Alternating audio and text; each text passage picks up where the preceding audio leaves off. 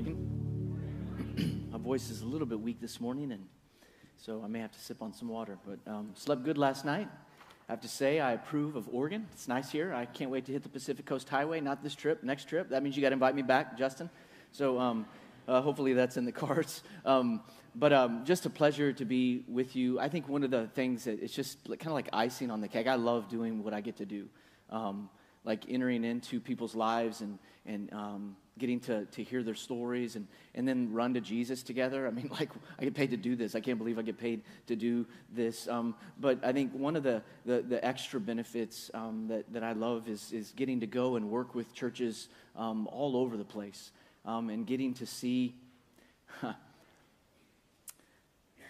that we have family all over the world.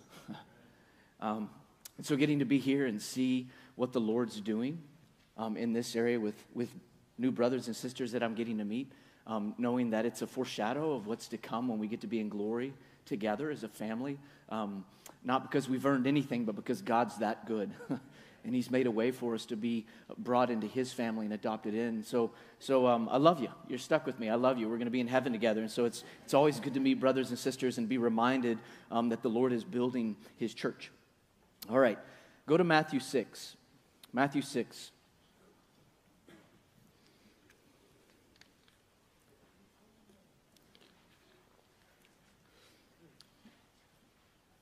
So by way of recap, last night we spent most of our time in Matthew 22, and we read the words of Jesus, called the greatest command, love the Lord your God with all your heart, mind, and soul. Second is like it, love others, love your neighbor as you love yourself. And we talked about the implications of the vertical and that we were created with a one vertical capacity limit on our heart. That's it. You got bandwidth for one vertical relationship, and that's with the God of the heavens, the God of the universe, the one true God alone. That's it. That's the only vertical relationship our heart has capacity for. And then out of the overflow of that relationship, which is what we were created for, in essence, it's worship, to commune with Him, affections and our passions terminate perfectly there. We have the ability to enter into the horizontal. We see ourselves in right perspective, meaning pride's in check and it's replaced by humility, and we see others in right perspective. And Christ didn't come to serve, didn't come to be served, but to serve, and that we're about other people more than we're about ourselves. That's in theory, right? That's the way God intended it to be. Sin has unbelievably fractured that whole dynamic. And in the vertical being fractured, it means the fallout is all the horizontal is fractured. And if you weren't here last night, I had a big whiteboard up here. And so you may have to go and talk to somebody who was here to get the illustration. But the illustration was pretty simple. Just out of the heart flows all things. We looked at Matthew 15. That's the theology of the heart. That we have these dynamics called fruit in our lives. They're the outworkings, right? And I talked about people coming to counseling, like people come to counseling with fruit issues. They come to counseling because they have addiction problems or anxiety problems or depression problems, relationship problems, and those are horizontal, right? All of them are horizontal. They're the outworkings of something deeper going on inside, though. And it's not that Jesus doesn't care about the fruit. He does. He cares deeply about your hurt. He cares deeply about your brokenness. He cares deeply about your struggles, so much so He drives it right to the source of where all of those things manifest, the heart. That's how committed God is to us as He's redeeming us through Jesus Christ. He's saving us from the inside out. That He's far less interested in your morals. He wants your heart. Because when He has your heart and the gospel takes hold of your heart, guess how it affects everything you do? It changes your motives. It changes your desires. As the gospel takes root, as your identity is firmed up in Christ, and Christ is that sure foundation, now it drives me to live differently. And I love sacrificially because Jesus loved me sacrificially. I express compassion because Jesus has compassion for me. It's flipped the script, and now out of a spiritual act of worship, because my heart's been changed, the gospel rearranges everything and fuels why I do what I do. And this has to be the basis, I would contend, for all relationships, especially marriage. There is, and what we'll see today is we're going to be all over the Scriptures. I'm going to try to not preach the sermon I'm supposed to preach tomorrow because I'm preaching out of Ephesians 5 tomorrow, but I will touch on a couple things from Ephesians because it's a famous passage about marriage, but we're going to look at lots of different verses, and the title of this talk is Common Reasons Marriages Struggle. And we'll see Matthew 6 is going to help us understand some dynamics that trip us up relationally. Matthew 6, verse 19. This is the Sermon on the Mount. It's about halfway through the Sermon on the Mount. It comes right after Jesus teaching the disciples how to pray the Lord's Prayer. He says this in verse 19 of chapter 6, "Do not lay up for yourselves treasures on earth, where moth and rust destroy, and where thieves break in and steal. But lay up for yourselves treasures in heaven, where neither moth nor rust destroys, and where thieves do not break in and steal. For where your treasure is, there your heart will be also." See the heart language? Where your treasure is, there your heart will be also. "The eye is the lamp of the body. So if your eye is healthy, your whole body will be full of light. But if your eye is bad, your whole body will be full of darkness. If then the light is in you is darkness, how great is the darkness? No one can serve two masters, for either he will hate the one and love the other, or he will be devoted to one and despise the other. You cannot serve God and money." It seems to be that Jesus is kind of all over the place, but he's not.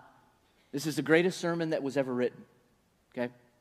And Jesus is preaching that sermon to many people who've gathered to hear him. And the first reason marriages can struggle is because they become hopelessly horizontal and self-centered. And there's some aspects of that hopeless horizontal disposition that comes from the self-ruled heart. Remember the basic components of the heart that's full of sin? Pride and what? Idolatry. That you can boil everything down from a fruit issue to two fundamental heart dynamics that you and I interact with in our flesh. And it boils down to pride and idolatry. And then we talked about the two basic responses from a self-ruled heart, lust and fear. Remember that? That lust, don't think sexual appetite. Lust is more understood as to covet something. Which means when I'm walking in self-rule, when I'm walking in pride from my heart, and lust is one of the manifestations of that, it's a control to obtain. And the control is the pride, because I'm entrusting my provision to myself rather than looking to the Lord. And it's also a critique on God's provision for me. God's giving me everything I need. If I don't have it, clearly he thinks I don't need it. And the covetous heart says, you know what, God? I really want that. I don't really like what you've given me. And so in my pride, I go and make it happen. How arrogant is that? That's pride. That's the control. And then the fearful heart. The fearful heart is controlled to protect. So there's these dynamics of the heart that I believe were woven in Genesis 1 and 2 before sin entered the world that are still dynamics of all human hearts. They've just been flawed profoundly by sin. So things like security. You know why you like security? Because God wove it into your soul to want it. You know where you find it perfectly? Jesus. You know where we seek it most often? All kinds of places. Anybody like peace? Who just loves chaos all the time? Because if you do, I can diagnose you real quick. I mean, by and large, people don't prefer chaos. You know why? Because God wove peace into your soul. You know who the author of peace is? Jesus. You know where we look for peace most often? Well, for me, it's my OCD tendencies when everything's cleaned up at the house. 4 kids war against that all the time. I actually just gave that up a couple years ago. I'm just like, meth lab it is. Sorry. I just learned that that's not illegal here, so it's troubling. It's troubling. Pretty sure I smelled some downtown when I was walking around last night, so. All right, I need to get back on topic. That there's these dynamics of the heart that God's woven into us. Sin has fractured those things. And when we find our relationship vertically with the Lord and we're resting there and we're abiding there and we're worshiping there, things like peace and security, I find them in Him alone. And if he gives me a sense of peace through my relationship with my wife, it doesn't terminate on her. It's a gift from the Lord. Thank you, Lord. This is such a great relationship, but ultimately you're my peace. It always flows vertically. Sin pushes that out consistently. And so here's 4 things that we see in this hopelessly horizontal and self-centered perspective. The first is 3 kingdoms in conflict. So why do marriages struggle? 3 kingdoms in conflict. What are those 3 kingdoms? We actually get this kingdom language from verse 10 in chapter 6 when Jesus is teaching the disciples to pray. In verse 10 he says, your kingdom come, your will be done on earth as it is in heaven. Remember the throne we drew? And I said that C.S. Lewis described the heart as a God-shaped vacuum, that God perfectly sets on the throne of our hearts. His kingdom will have no end. And he's redeemed us into his kingdom. It's the only kingdom that's eternal. It's the only kingdom that matters. And we can't get into his kingdom unless by grace he redeems us. And he does that through Jesus Christ. And we're drawn into his kingdom. But when I'm living in a prideful way, when I default to pride, guess who jumps on the throne of my heart? Lee does. And I really am drawn to jump on that throne. You are too. And when I jump on that throne, I'm now about my kingdom. So you're now a means to an end for me. Better cooperate. You better do what I say. And in the moment you stop, and I said this last night, I'll punish you. I'll punish you. I either remove myself from the relationship or I move on to greener pastures, to what's better for me, what better serves my kingdom. Well, now let's just put a dynamic together. You got one sinner who loves his kingdom, me. You got my wife who lives for her kingdom in her flesh, and we're called to live for his kingdom. That's the 3 kingdoms in conflict. So the fight I told you about at the end of the sermon last night with my wife, that dynamic early in our marriage that was causing great gridlock for us relationally, a lot of kingdoms in conflict there. And I didn't even get into my wife's stuff. Some stuff that she was dealing with. And marriage just takes sanctification and turns it to a 10 immediately. There's a great book you ought to read. It's by a guy named Gary Thomas. It's called Sacred Marriage. And the tagline of the book is worth it alone. What if God created marriage for your holiness, not your happiness? You know why that is? Because it reveals faulty allegiances in my heart very quickly. The things I told you about last night that were going on in my heart, relationally towards my wife, the insecurities, the wounds, the fears. I'd been carrying, some of those I can go all the way back to 6 or 7 years old and I can see them. I'd been carrying those my whole life and didn't see it till I had another sinner that I was married to. And now it's in my face. And everything in me wanted to just blame her. But then God starts to point the arrow at me. And this was so gracious about our God. He doesn't waste anything.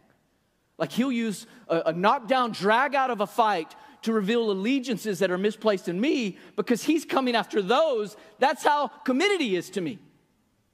And in humbling me and bringing me back under his kingdom, I can now go and be a peacemaker towards my wife. These are the 3 kingdoms in conflict. It's his agenda, her agenda, and God's agenda. God's calling us to submit to his agenda, to his kingdom. Second, you see it in verses 19 through 21. Treasures and pleasures. Verse 19, do not lay up for yourself treasures on earth where moth and rust destroy and where thieves break in and steal, but lay up for yourself treasures in heaven where there no moth or no rust can destroy, no thieves do not break in and steal. So this picture of treasures and pleasures, think of it like this. It's the temporal versus the eternal. If you're living for the now, if relationships, if pursuits, if ambitions, if your drive is for the now, the temporal, all that's going to burn. All of it. And let's just be honest, some of the Christmas gifts that you got this year, they're already in a landfill probably. Everything's phasing out. I finally got AirPods, first generation ones, because I can't afford the new ones. And my boys already make fun of me, you got the old ones. I'm okay, all right. It's everything's always phasing out. It's temporal. And here's the thing about identity. When your identity is in Christ and that bedrock, that foundation is informing how you see, you're not at the mercy of all the temporal needs that are pining for your attention, that our flesh so craves and feels like we have to have. It puts it all in perspective. That's what Jesus is saying here, that part of the reason we get hopelessly horizontal in our marriages is because we're too focused on the pleasures here rather than acknowledging that He has stored for us in heaven an inheritance that is unfading, undefiled, and nothing can touch it. That's how rock solid yours and mine salvation is in Jesus Christ. Like, we're affected by the groaning of a fallen world. We're squeezed by the realities that we're not in glory yet. Like, creation groans, the scriptures say. But the salvation we have in Christ is so rock solid that there's this inheritance waiting for me that strengthens me right now. 1 Peter describes it as a living hope. This living hope is confident looking towards what has been secured for us in Jesus Christ, and it's strengthened progressively and daily as we fix our eyes on Jesus. Like, it's not just something far off. That strengthens me today. That changes how you live. This is why Paul's able to say some outlandish things at different places. In Philippians, he says, to live is Christ, to die is gain. You know what he's saying? I mean, they're always trying to kill Paul. He got stoned to death a couple times and didn't die. Imprisoned, beaten. And he's like, oh yeah, you want to kill me? Man, that's like, I'll go be in glory with Jesus. Oh, you're going to let me live? Yeah, I'm going to keep preaching. What do you do with that guy? You know why? Because he's looking to eternity. These silly things that we get so pulled into, it's just, they come and go. I mean, how freed up would we be if the pleasures of this world didn't have such a grip on our heart? And the hopeless horizontal, the self-centered nature that causes great struggle in our marriage is often because of the temporal versus the eternal battle. And then third, horizontal hope. You see this in 22 and 23. He says this, the eye is the lamp of the body. So if your eye is healthy, your whole body will be full of light. But if your eye is bad, your whole body will be full of darkness. If then the light is in you is darkness, how great is the darkness? What is Jesus referring to here? He's really speaking to what we talked about last night, the vertical. So a lack of vertical gaze, as bright, like if your hopes are horizontal, let's just say you have these great ambitions for your career. You're driven towards it. You're equipping yourself towards it. It's a horizontal pursuit. And as bright as it seems, as great as it seems, as much hope as it seems to bring about how it can set you up in your future, because it's horizontal and your eyes are focused on it, it brings darkness into your soul. It's a lack of vertical gaze. That only as we look vertical can light come into our soul. So this misplaced hope or this lack of horizontal hope, Proverbs 13 says, hope deferred makes the heart sick. You know who hope is? Capital H hope. God is hope. He's our only hope. Jesus is our hope. He is our only hope. And when our eyes are on Christ, that vertical gaze, as Psalm 121 talks about, we actually referenced that in the green room today. Like, I lift my eyes to the mountain. It's refuge. The picture of the mountain is the Mount Zion. It's the Lord. I lift my eyes to the mountain. Where does my help come from? My help comes from the Lord, maker of heaven and earth. That vertical gaze brings light into the soul, which gives us the hope we need to live this life in this fallen world. And then a fourth reality of this hopelessly horizontal heart disposition that caused great struggle in marriage is misplaced allegiance. You see this in verse 24. No one can serve two masters.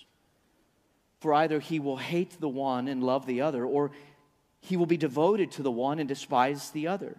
You cannot serve God and money. And this picture of allegiance of our hearts, it can only be devoted to one. Remember we talked Matthew 22, the vertical heart, that our hearts are created with a one vertical relationship capacity. Like I have horizontal capacity for maybe 10 deep relationships, maybe. but I have created by God vertical capacity for one. And when I give the implications of that vertical capacity to something else, first of all, it doesn't work.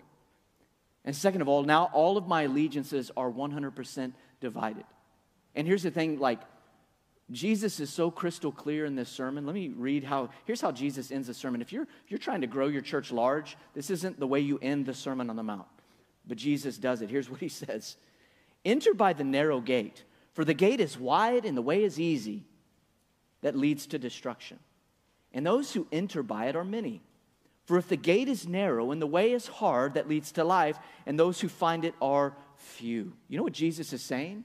I'm the only way to salvation. There's no third way.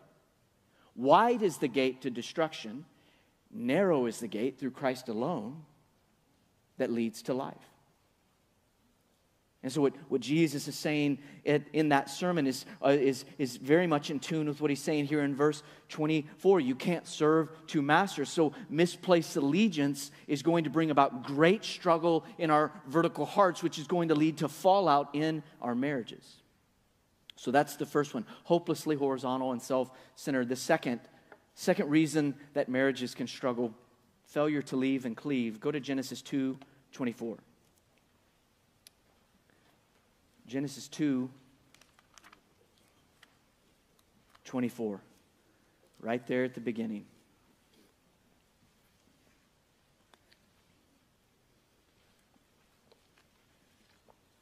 Genesis 2:24. This is failure to leave and cleave. This is the first marriage, okay? This is God's institution of marriage right here. Jesus actually teaches from this same perspective. Paul teaches from this same perspective. God is initiating the covenant of marriage right here. Therefore, a man shall leave his father and mother and hold fast to his wife, and they shall become one flesh. So this picture of leaving and cleaving, the word leave, okay, when he says shall leave his father and mother, the word leave actually means abandon. Like to leave your father and mother and to go and be so connected and committed to your spouse. And in this context, it literally means to go and to meet the needs. Now, not needs in the sense that I was kind of speaking to last night as is dangerous. Like these soul needs that I have are ultimately met in Christ alone. My wife can't meet those and was never created by God to meet those soul needs. That's not what this means. These are needs of like commitment. Like I'm committed to her. I'm abandoning what I've known as my life before, and I'm going to be committed to taking care of her and her to me. It means to meet these needs and the desires of the spouse. So we put the concerns of the spouse as the higher priority than ours and all others. So here's the picture of marriage, that your spouse should be the primary and permanent relationship over all of the relationships apart from your relationship with Christ Jesus. What God is saying here in Genesis 24 is that your marriage with your spouse, husband to the wife, wife to the husband, is the most important earthly relationship you should ever have apart from your relationship with Christ Jesus. You wouldn't believe how often I see people in marriage fight to keep other relationships as close to their hearts as their husband or wife should be. And it's easy to pick on dudes with this one, but I've seen women do it too. But guys, like, they've got their bros, they got their dudes that they run with. They've been friends for a long time. Then they get married, and those dudes don't like take a back seat. They kind of like stay right neck and neck with the wife. Like that's not okay. These dudes need to kind of fall down the pecking order a bit. And if they don't understand that, I don't know how good a friend they actually are. And if they're speaking say against that, oh, you're a sellout, bro, then they're not giving you godly counsel. Like what the heart of the Lord is that your spouse becomes the paramount relationship on earth other than your relationship with Christ. And with women, so often I've seen they can't like not talk to their mama. I mean, listen, my wife talks to my mom or her mom all the time. She's a widow, okay? And they talk probably every day. My sister talks to my mom every day, but that can take a really unhealthy turn. Like if she's pouring more of herself out intimacy-wise to her mom than she does with her husband, like that's problematic because she's giving herself over to that relationship in a way that it shouldn't be anymore because of leaving and cleaving. That the wife and the husband, the spouse becomes the most important and permanent relationship on earth. And this picture of holding fast, therefore a man shall leave his father and mother and hold fast. That picture of holding fast is to cling to. It's to stick to or weld together. Like Paul uses this in Ephesians 5. We'll talk about it tomorrow morning. This picture, but it's this clinging to, this welding together. I don't know if you've done any welding, and I'm not like a welder, but I've been around welding. When you're putting metal together and you get the blowtorch and then you melt, the welding rod and it bonds the metal to the metal, that's not easily broken. In fact, you'd have to use a hammer and do some severe damage to break that weld. That's the hold fast. That's a picture of holding fast. You see why like marriage, it shouldn't be this like really open-handed kind of like, yeah, come and go. Let's just see kind of what happens. Our culture has such a low view of marriage, and it goes really all the way back to dating. Like when a young man or a young woman at our church comes to me and asks me my opinion on dating, I can't chapter and verse them and show them why dating's like unbiblical. I can't take them to that chapter or that verse in the scriptures. But man, I can point to all kinds of brokenness in our culture. Here's how our culture approaches dating. It's very me-centered. It's like a big old buffet, all-you-can-eat Chinese food buffet. I'm going to taste a little of this, try a little bit of this. I'm actually tired of this, so we're going to go over here. Like, you show me that in Scripture. And the damage that does to the other end, like when you give yourself over and over, the damage that does to the soul, it's like, it's not a neutral thing.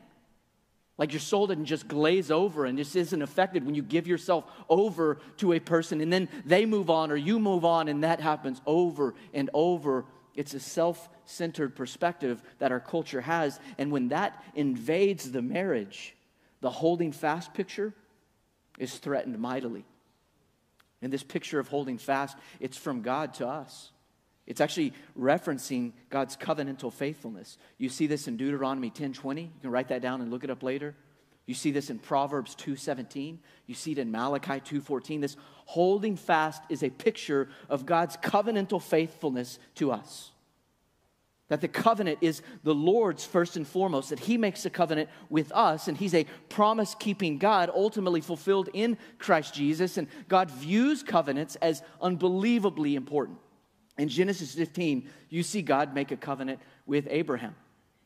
And it's a really great story. Like it's God's promise that He's going to build a great nation to Abraham, and Abraham's like, how will I know? And God says, like, and I'm just paraphrasing it, you can go back and read Genesis 15, but God tells Abraham, He's like, okay, I want you to take these different animals and I want you to cut them in half. And what that would have meant to Abraham would have been like, oh, it's contract time. Because the way that you made a contract with another person in those times was you would take an animal, cut it in half, and then the two people making the contract would walk between the two animal halves. And the picture was this. Like, may it be to me as one of these animals if I break contract.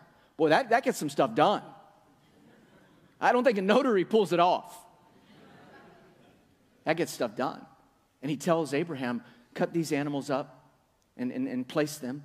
And then God caused a great sleep to fall over Abraham. You know who went through the animals? God did. He said, may it be on me if I break this covenant. You know who it fell on? Jesus. You see it? So this holding fast, like the husband and wife, this is a shadow of that. You see why marriage is so sacred? Because it's a shadow of the covenant-keeping promises of our God to us through Jesus Christ. Shouldn't be frail. Shouldn't be like, kind of over it. Kind of tired of it. Because as if God's ever said that about us. He has every right to. Bit bored with Lee. He's still struggling with that? He's never said that. He's so committed to the salvation that He's produced in you through Jesus Christ, that He promises to finish the work that He started. And His mercies are new every morning. Every morning, the fact that we have breath and life right now is His grace on our lives. And not only has He saved us with the gospel, He strengthens us day by day as we fix our eyes on Jesus Christ, the author and perfecter of our faith. You see, holding fast, He is held as tight to us as tight could be. Husbands, hold fast to your wife. Wife, hold fast to your husband. In this picture of one flesh, Paul talks about this in Ephesians as well. We'll talk about it tomorrow morning at length, but from the perspective of Genesis, this picture of one flesh, what does it mean? It's re-emphasizing everything he's already said. No other relationship on earth apart from Christ should take precedent above the husband-wife relationship. And let me just be very clear about the standard that God is setting for marriage here. This is very important. Here's the standard for marriage, okay? This is the first marriage. God's establishing the covenant of marriage from His heart as a covenant-keeping God to Adam and Eve. Here's the covenant of marriage. One man, one woman under covenant with God. That is biblical marriage. Our culture would say many other things. And there's three dynamics the Scriptures speak to as to the in-workings and the out-workings of marriage. And I don't have time to unpack them all, but I'm going to reference them. The first is the ceremonial. So we love the ceremonies, right? I'm sure there's been weddings here. You know, like you go to a Christian wedding or even just a family member, and the ceremony happens, and people are all excited, and people are wearing their best clothes, and there's a great banquet and celebration that's going to happen after the vows are said, and the husband and wife share vows together, share vows in front of the covenant community and under the Lord. His covenant to them, their covenant with one another. That's the ceremonial piece. There's also the judicial piece. Yeah, we could go justice of the peace right now and get this thing done. Like the Lord actually speaks to that in the Scriptures, that there is a judicial aspect of marriage. But what makes marriage marriage, according to God's heart, is this right here. And so the government can do whatever they want with marriage. They can make it legal between a dude and an animal. Men and men, women and women. The government can do all kinds of things with the institution of marriage. But if it doesn't line up with this verse here, it's not biblical marriage. This is the heart of the Lord. I mean, there's a reason that marriage is so assaulted in our culture. If it's the shining glimpse of the gospel of Jesus Christ, why wouldn't Satan come after it? The holding fast that just screams Jesus to a lost and dying world. Of course he's going to come after it.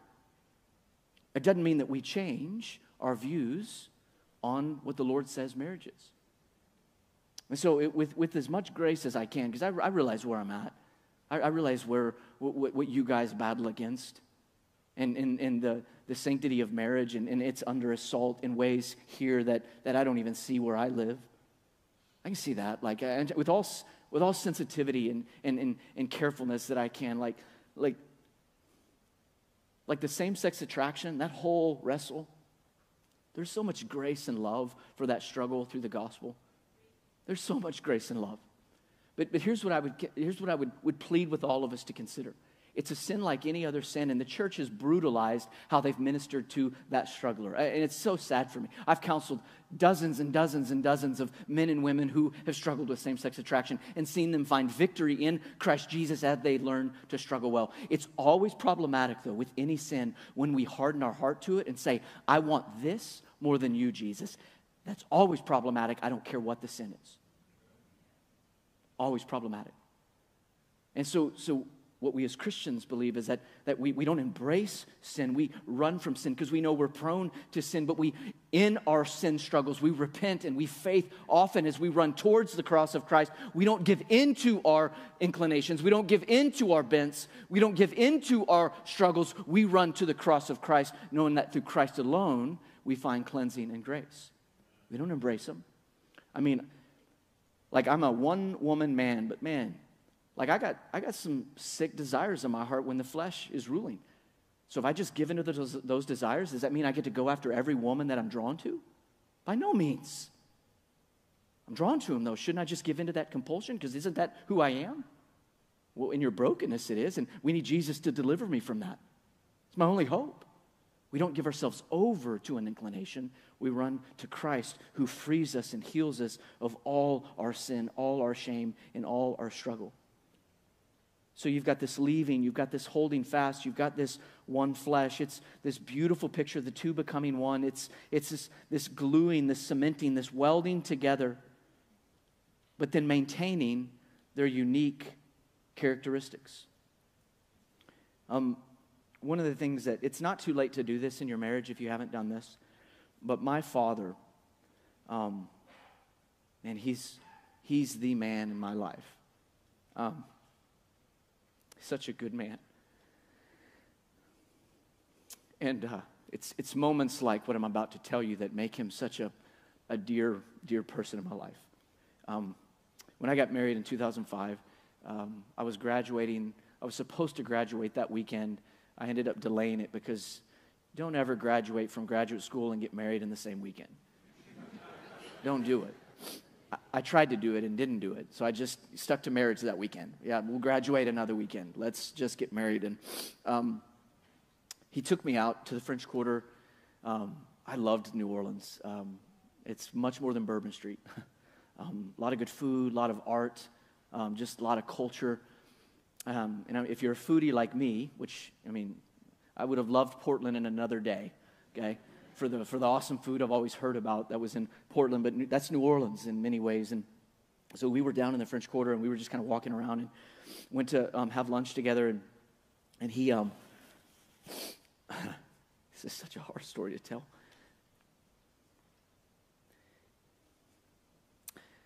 He set me down, and he said, Lee, like, we're so excited for you.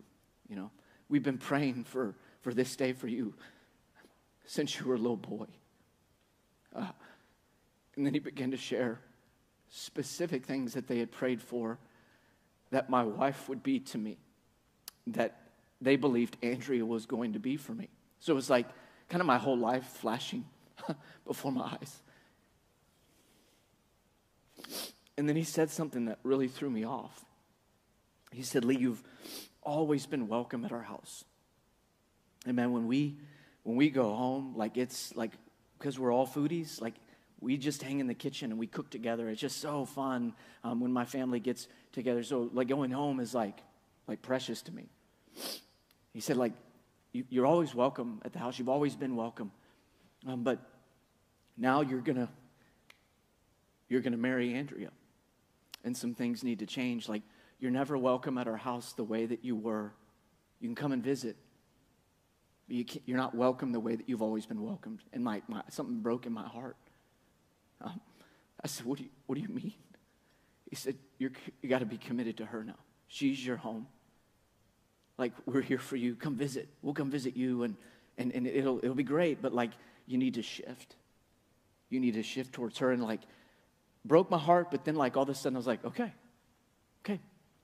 Well, my wife, when my mother-in-law, when my wife was 18, her dad died of a brain aneurysm.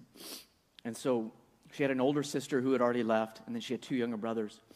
And so she was going into, she was going to be a freshman at LSU. And so her brothers were, they were young, and so a lot of taking care of her mom fell on my wife. And rightfully so. She felt a strong obligation for and towards her mom. Again, rightfully so. Well, the conversation my dad had with me, which broke my heart, but set me up, she didn't ever have such a conversation with her mom. And so we get married, and I'm like, I'm family. See you later. Like, you're my family now. You're my family now, babe. And she still had this connection with her mom. And it created some significant struggle, and it kind of came to a head. We were visiting her mom one weekend, and it was just assumed that, like, and don't take this the wrong way, but when she would go home from college to visit her mom, she would always sleep in the bed with her mom. And so her mom came and knocked on the door one night and said, hey, you going to come sleep with me? I mean, we're just married. And remember the whole passive-aggressive thing? I can't pretend I responded well. I went all self-righteous on her. I was like, well, I lived and cleaved. I didn't say that, but man, I held it in my heart, and I got bitter. And then just one day, like, we were just butting heads, and she's like, are you against my mom? Like, don't you know what the scriptures say about widows? I mean, she's kind of she's bringing her burden to me and then trying to explain and articulate why she feels such a commitment to her mom and all. I'm just hurt and embarrassed because I've waited my whole life to be married, and now my wife won't even sleep in the same bed with me. Right? You see it? And I told her the story about my dad. I'd never told her. I said, let me tell you what my dad did. And I just told her what I just shared with y'all, and her face changed. Her face changed, and she, right then and there, she said, okay, I understand, but like, will you help me take care of my mom if something happens to her? I said, absolutely, but I want us to fight for this. Listen, if you've never done that, to hold fast to each other, it's never too late. You can do that now. It doesn't mean like, there's always dynamics that you have to pay attention to, like, we will most likely take my mother-in-law in one day. And I'm glad to do it. We're setting our house up in such a way where we can have a mother-in-law type situation in case we need to bring her in, but not at the cost of the holding fast. Hold fast. Don't pretend that it's easy. But do you know who fuels that call? The gospel does. Because God holds fast to us through Jesus Christ. You know that God never loses his sheep? He never has. Never lost one of his sheep. He holds fast to us. And so with that gospel strength, God can equip me through the cross of Christ to hold fast to my wife. And this beautiful gospel idea that we see here in Genesis 2:24, it flies in the face of what our culture believes. Our culture pursues compatibility. Our culture pursues chemistry. Here's what I mean. So both of my grandparents ended up being married for 60 years. And I remember, like, on my dad's side, my granny and granddad, they were first-generation Christians. And they came out of horrific brokenness. My granny was, just lots of brokenness. And the Lord saved them, and they kind of, like, took the machete and chopped through the thick jungle for the rest of us Lewises. And I remember when my grandma started, she had a form of Alzheimer's, and she started to decline. And it was so hard to watch that. If you've seen that, it's just gut-wrenching. And what was equally as hard for me was to watch my grandfather have to watch his wife. Like, it was just so hard to watch. But what was so fascinating to me was to see, like, this love that he's shared with her over these years. Like, at that point, he wasn't getting anything in return, but his love didn't change for her at all. I was like, man, that's not compatibility. That's something deeper. That's something way deeper. That's a love that's been carved in his soul through Christ that is for her regardless of what he gets from her. I still do Valentine's Day cards because I'm afraid I'll get in trouble if I don't. I'm nearly 17 years into marriage, and, like, there's no debate. You're getting a Valentine's Day card because that's going to go bad if you don't. Like, there's still some motives in me that are like, yeah, you better do that, Lee. You should do that. Now, it's not just all free and pure out of just clean gospel love from my heart to her because of what I may or may not get back. And when you approach the picture of marriage, compatibility-based or chemistry-based, you get away very quickly. You shift away from this beautiful piece of covenantal love. And so things like chemistry are emphasized more than anything. Like, both my grandparents, they had a lot of chemistry in their marriage, and I'm convinced it happened year 45. I'm convinced. I don't think they started off with a lot of chemistry. But as the Lord mingled their souls together, well, you talk about chemistry? Oh, here's another one, compatibility. You know that men and women aren't compatible? You know, the only person I'm actually compatible with is me. Really good with me. If you never say a word, we might get along. Compatibility? What? Men and women aren't compatible. And so when you shift away from the covenantal piece that Genesis is talking about here, you miss the beauty of this complementing of one another, which is what we're about to talk about with the role of men and women, where I lack in some areas, not in a bad way. Just that God didn't create me that way, my wife doesn't. And where she lacks in some areas, not in a bad way. Just because God didn't create her that way, I don't. And the Lord, He mingles our souls together, and we complement one another. And God uses those pieces to backfill areas and strengthen areas in us that He's using as part of this beautiful mystery of marriage. We'll talk more about that tomorrow. All right, third reason marriages struggle. And I'm going to go through this one rather quickly, but gender role confusion. Gender role confusion. And where does gender role confusion come from? Well, sometimes it's just already formed worldviews. So we all bring our story into a marriage, right? So things like family of origin, that's real. Like if I had time to unpack my grandmother's story of abuse that she grew up in, like she brought all that baggage into marriage. So she was one of 12, and she was the only girl. She was the youngest. Boys in the house, brothers and half-brothers, alcoholics in the home, and every one of them sexually assaulted her at different points. And then one of them came to his senses and realized this ain't right and took her out of that when she was 14 or 15. So she had a lot of wounds, and I've counseled sexual abuse. It's horrific. And the wounds she had from that, the depression she struggled with at different periods, was substantial because of those early wounds that she experienced in her home. And she brought that into marriage to my grandfather. And the Lord used my grandfather's gentle disposition to nurture and cherish her as the gospel was healing those broken spots in her. And it took years and decades. She was already saved, but just for those fruits to be worked into those hard-to-reach hurts. So family of origin, current cultural norms. So if you let the culture inform how you see marriage and how you preach marriage, you'll be preaching anti-gospel rather quickly. Because everything, I don't pretend that everybody in this room likes what I'm saying, but man, and I say this with all respect, this is the Lord speaking in Genesis. This is His heart. Bring that wrestle, bring that frustration to Him, but the culture in 40 years is going to look even different than it does now. And as bad as it is now, it's probably going to look worse. Then we can't let the culture dictate what we preach. We preach Christ and Him crucified.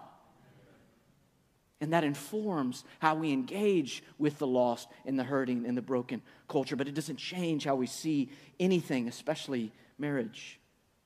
So things like observations and experiences of other marriages, things like abuse, all kinds of things. The already formed worldview can greatly influence gender role confusion. So if a daughter had an overbearing, abusive father, how do you think that's going to affect how she sees her husband? So my wife's dad, he fled from Cuba when he was a little boy. So he had machismo. That's what they call it. Machismo. It's full of pride. And he was a very abusive man before he came to faith in Christ. He was verbally abusive, emotionally abusive, sometimes physically abusive, mainly with their mother. So in some ways, he came to faith later in life before he died by God's grace. And he changed for sure, but the damage had been done. A lot of damage. So my wife, intense emotions, man, it's hard for her. And the Lewises, if we ever had conflict in our home, Dad would call a family meeting. Loved them. And I'm being sarcastic right now. I appreciate him now as a father, but they were awful. I'm just and my sister had a real rebellious streak, and she loves Jesus now. She's just a beautiful woman. But that rebellious streak, I was older than her, but when I would be home for summers in college, that's when her rebellious streak was really coming out. And we would have family meetings every friggin' night, it felt like. And I'm I didn't even do anything. This is her issue.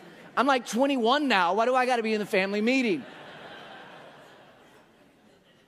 And my dad would give me the glare, and I set my rear end down.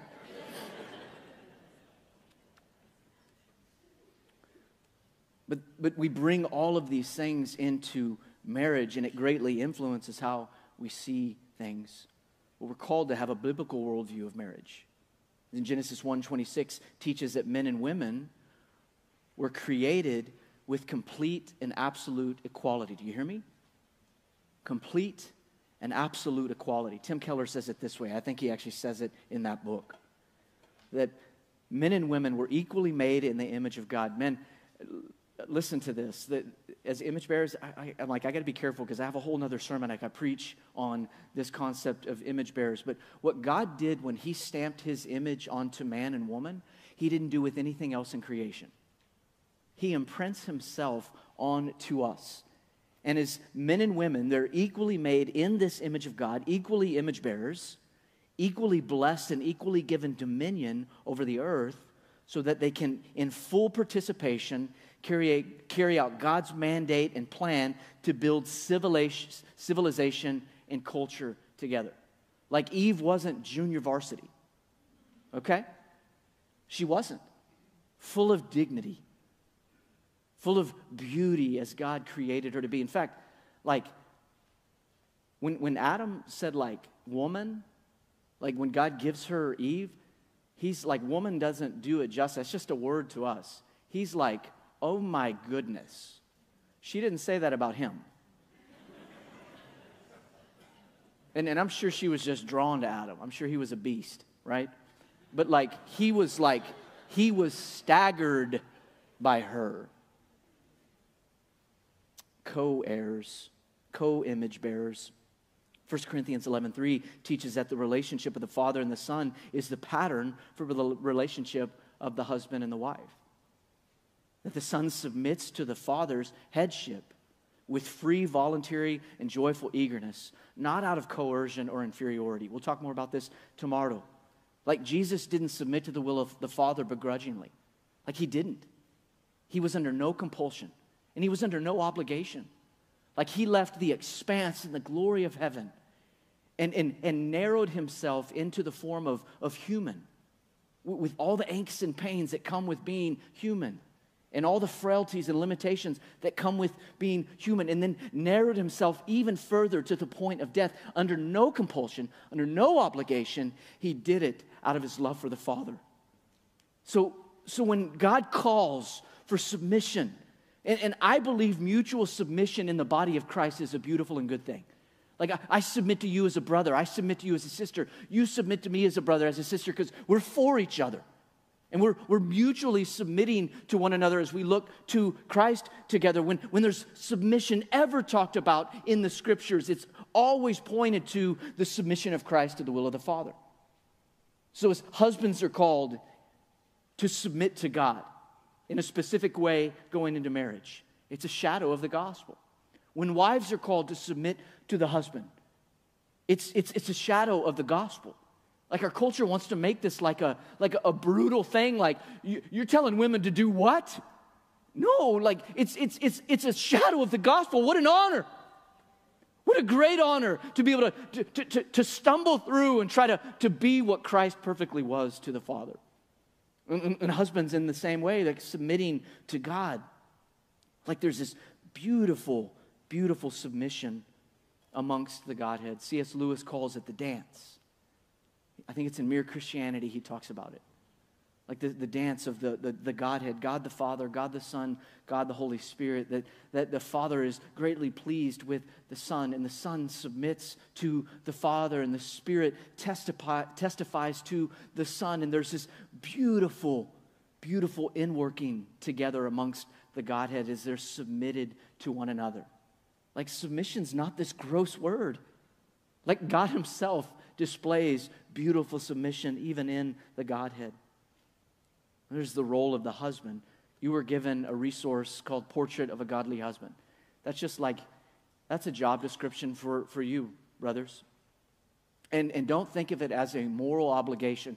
Think of it as a spiritual act of worship to the Lord. And what I love about how God set up the roles of marriage is, I think some of the heartbreaking situations that I counsel, and it's nearly always with a believing woman who's married to an unbelieving husband. It's so hard. So hard. I've got a woman right now that I'm counseling at our church, and she's just a sweet woman. Me and her advocate, we've spent a lot of time together. They were living up in Michigan. It was about the time we moved back to Texas, and her husband moved them down. He came ahead of them. He took some big IT job, like Silicon Valley's moving to Austin. It's troubling. But he took some big IT job and moved ahead of them. And really what was happening is he had met a man online already, took a job, and began this relationship with this guy. And then moves his family. She didn't know anyone. 3 kids. She gets down there with the kids, finishing school, comes in the summer, and he decides to tell her, oh yeah, I don't want to be married anymore. I found my true love. And she's just been at our church ever since. Like at a church, she didn't know a single person. I mean, like this woman has scraped by. And we plead for his salvation all the time. But he won't have anything to do with me. Nothing to do with the church. Yet claims to be a Christ follower.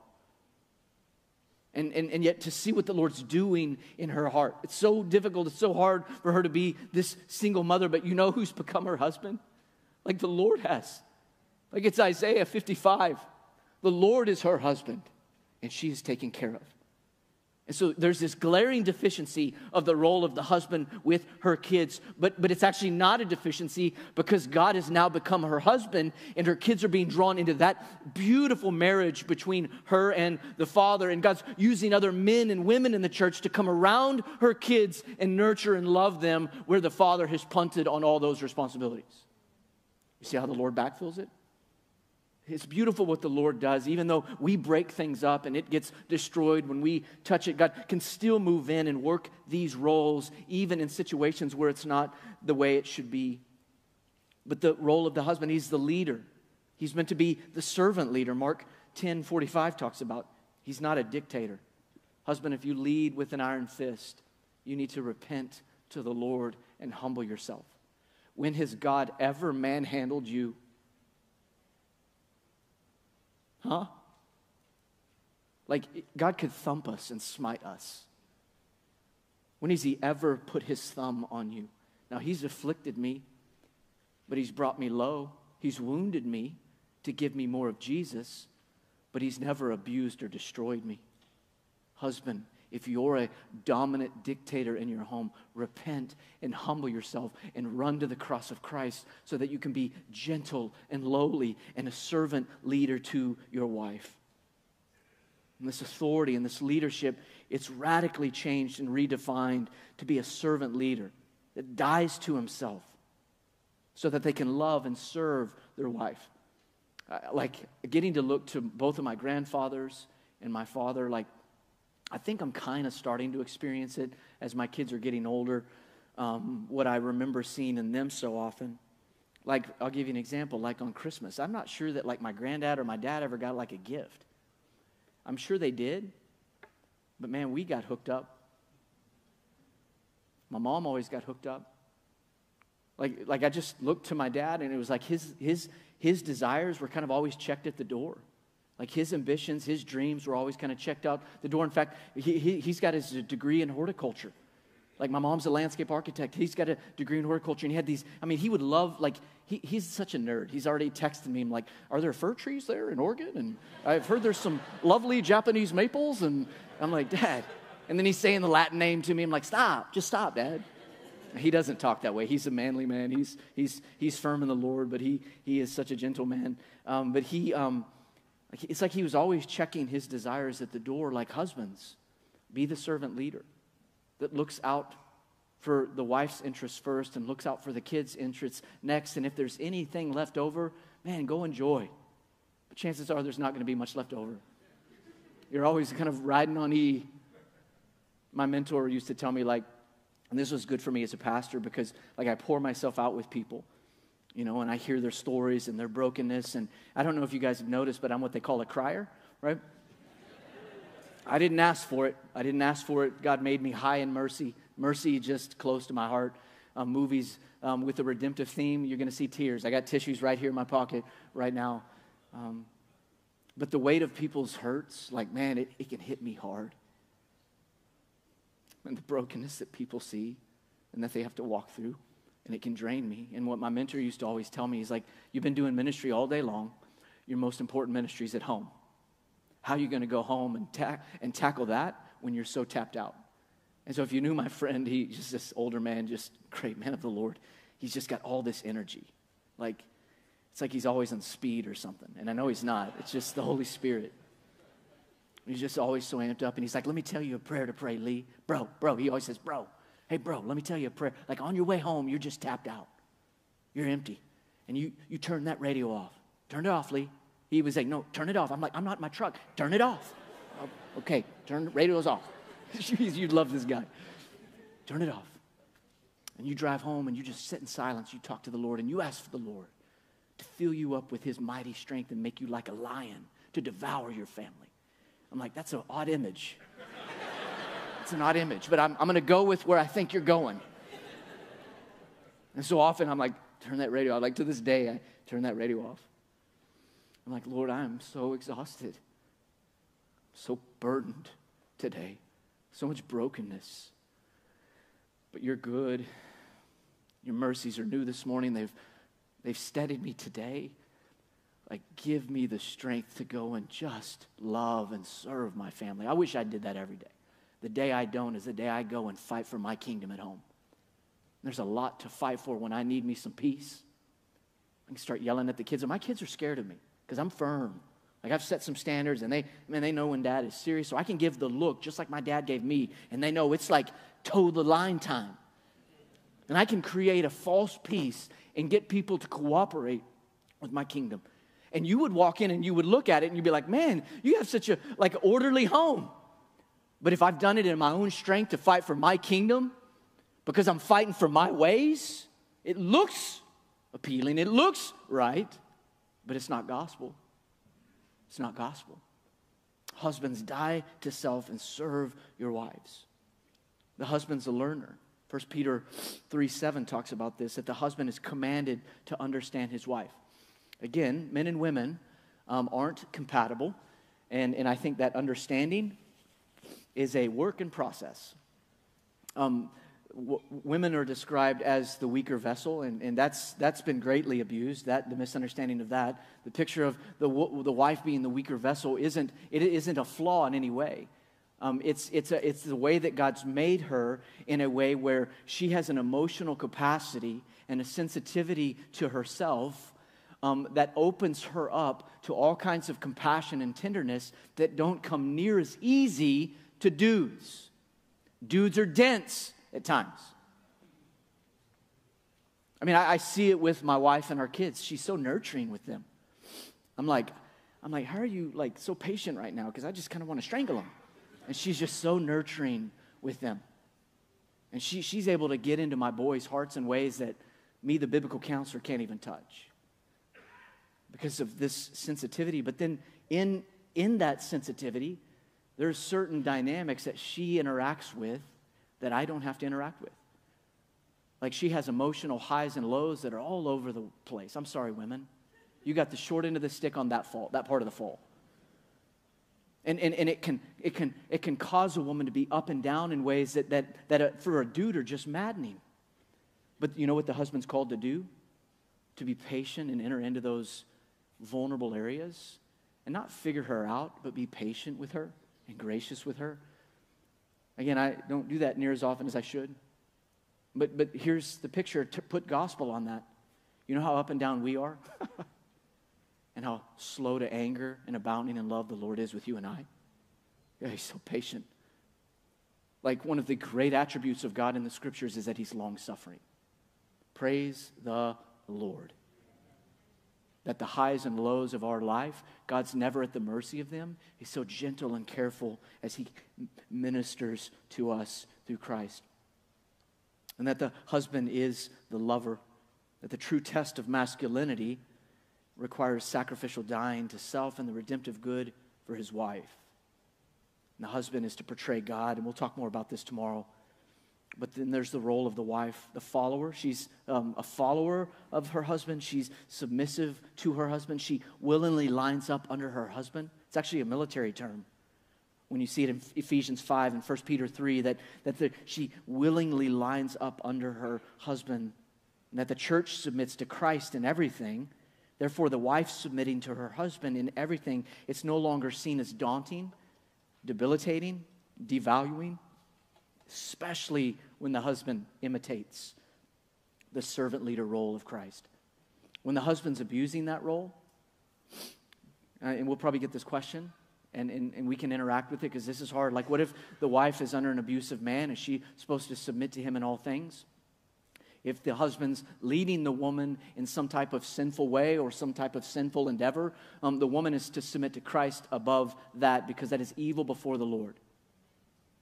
She does not have to submit to a man who's hell-bent on walking them into sin. I've seen men try to lead their wives into adulterous relationships so that as men they could benefit from their wives' sin. And a woman in no way would be under any obligation to submit to that sinful. That is wrong and evil before the Lord. So I use an extreme example to describe a dynamic that you may be very familiar with. But ultimately looking to Christ to strengthen her resolve as she follows her husband. She becomes the greatest fan and interceder for her husband. Ladies, look at me for a second. There's probably so many things about your husband that you long to see thrive even more. By and large, my guess is that you're right for it. Like you want to see him thrive. You see these areas where maybe he struggles and that maybe he's not leading spiritually as well as he could, or maybe he doesn't initiate prayer as much as he could, or maybe he's not as open and transparent with other brothers or with you as maybe he could, and you long to see him thrive in those areas. It's not wrong, but don't become the third person of the Trinity. Be an intercessor for him in those areas more than a nag. And there will be those moments where the Lord has you speak the truth in love to him because he's a brother in Christ. And he needs to be stirred up towards righteousness, towards holiness. But you've prayed your guts out for so long that when that conversation happens, the Spirit of God is all over it. Because you're not nagging. You're for your brother. You're for your husband. Be your husband's greatest intercessor. And the wife is called to be a finisher, a fitting, suitable helper. Genesis 2:18 talks about this. The Hebrew word for helper is used many times in the Scripture in relation to God.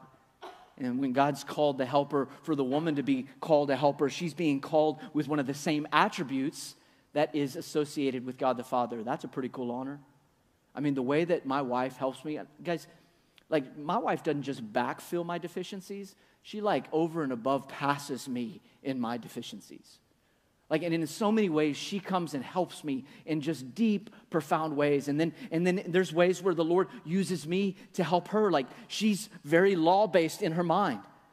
She'll remember a sin from years ago and think oh my gosh, do I need to call him and make it right? And Satan will beat her up on it. And the Lord's used me to help her be free in the gospel.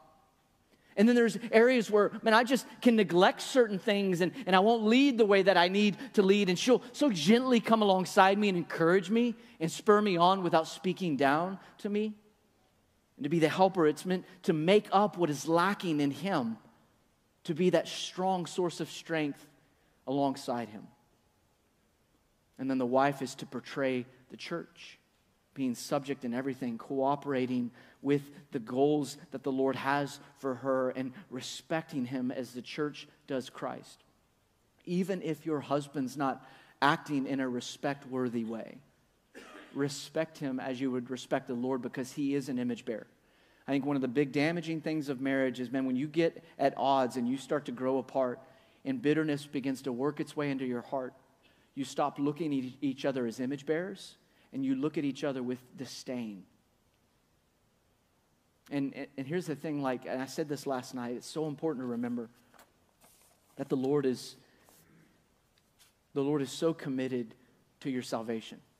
He's so committed to your sanctification. And my wife, as much as I love her, he loves her more. And he has given me the privilege to steward his daughter. Boy, that puts it in perspective, doesn't it? And then same with me, that it's a privilege, a great call and honor that my wife has been given from God to steward his son in me. Do you take that call seriously or do you neglect it? I'll close with this story. There's a couple at our church, sweet young couple. He grew up in the church. His dad is actually a pastor in a town near where we live. Somewhat of a legalistic setting. good doctrine at this church, really good doctrine, but like kind of law-based. The gospel's there, but it's not the central thing. And so he kind of grew up in this religious setting. His wife is from Indiana, near Indianapolis. She's a first-generation Christian. And she grew up, and she would say it, because she has said it, like she grew up white trash. Dad was a womanizer, cheated on her mom many times, and they ended up divorcing as a result of it. Drugs were always close, and she grew up in that setting, very chaotic, dark setting, and the Lord saved her. She's still got some of the fumes of that life pretty close to her. When she sees what she feels like is an injustice, she goes into fight mode. And a year ago right now, I get a call from him saying, like, man, we really need some help. Like, can you come over? And so I went over there, and nothing really could have prepared me for what they were about to lay out to me. I mean, married just like a couple years. They have a little baby Judah. He's got Downs. They've been through a lot. And this young man had come home, and she had been questioning some things about some decisions he was making. He had become increasingly distant in the home and not near as trustworthy on a number of matters. And she already had trust issues from what she would see with her dad and how she saw her mom get used and abused by her father. So she always wants to put the fists up. So just that's the dynamic at the home. And then the reason for such a disconnect came out. He had been in a relationship with another young man from his work for months. And he'd had this secret struggle with same-sex attraction his whole life and never told anyone. His whole life. He'd been a preacher's son, grew up in the church, never told his soul, but it acted out on that many times over. Man, that world, just so you know, like where people just giving themselves over through Craigslist, it's awful. It's awful what goes on. And he had been pulled into that life with secret sin. So he's got this beautiful wife. He's got this little baby with Downs. And now this? I mean, what do you tell me? A year later, what do you think? Where do you think they are statistically? I don't think it's going to work out. And we're in their apartment. And I'm like, she's fisted up. And she's wanting to know all the what-fors. And the wheres, and she's wanting every chronological detail she could possibly get. And I get it. I can't even fault her. And many of the things she wanted to know, like there'd be a time and a place for him to answer those questions. But he was hardening and hardening and hardening. And all of a sudden, the Holy Spirit just went deep into my soul and just said, this is a battle against something spiritual, not flesh and blood. And so I said, hey, girl, let's go downstairs for a second. Let's go downstairs. So we went out and we took a walk. And I said, listen, like, you're asking lots of questions that I think are fair game, okay? But, like, I need you to look right at me. And I stopped her and I grabbed her shoulder and said, I need you to look right at me. Like, this is a battle for his soul right now. Do you see that? This is a battle for his soul, and her whole disposition changed. She's like, okay. I said, there'll be a time and a place to draw this out, but I'm afraid we're about to lose him. So we went back up there, and it was me, her, and him, and I'm pretty sure Satan was in the room. And he was hardening and hardening. I looked right at him. I said, listen, bro, like if you give yourself over to this, you have no idea where the bottom of this rabbit hole goes. You have no idea. And I'm pleading with him. We're pleading with him. He confesses Christ. And now he's saying, like, I'm not even sure I believe any of that. And we pleaded with him. And that night they went and stayed at his parents' house. And then all night, the wife and the dad prayed scripture over him. And they warred over him that night. He came to faith that night. He came to faith in Jesus Christ that night. And for the last year, we're like starting from scratch. Starting from scratch. And it's like, now he's got the Spirit of God in him. Oh, that's a game changer. But you know, like the Lord's now coming after lies he's believed his whole life. Because he never had a rock-solid foundation in Christ. He never understood the implications of the gospel. He was always trying to find meaning in how some dude would treat him. And he always had these bents and inclinations towards same-sex attraction. But he's hearing at church that homosexuality is of the devil and they're all going to go to hell. And he wrestled and he kept it private. But now he's in the light. And the Lord's saved him, and he's now seeing that in Christ, he's a new creation. And he's not defined by those struggles. And her, like all this abuse that she saw growing up, like the Lord's coming after those control issues. He's coming after all those hurts and those wounds, and everything in her always wants to fight for herself. And in fighting for herself, she fails to believe the gospel in those moments, to believe that Jesus has already fought for her. And so now she's believing the gospel that she already believed in a far deeper way. And it's so beautiful to watch this sweet couple minister to one another. To the point where they just had a baby shower for their second baby that was born this week. And their family came in. And my wife was there.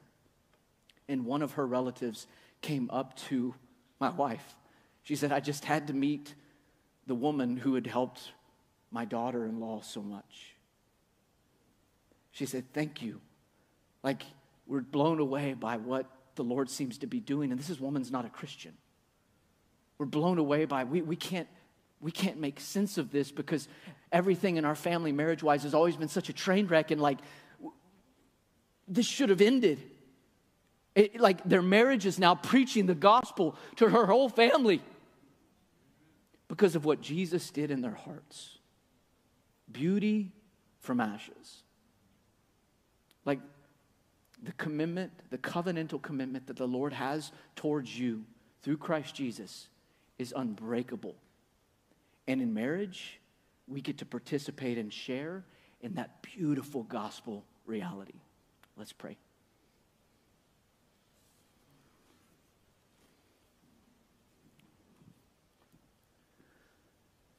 Father God,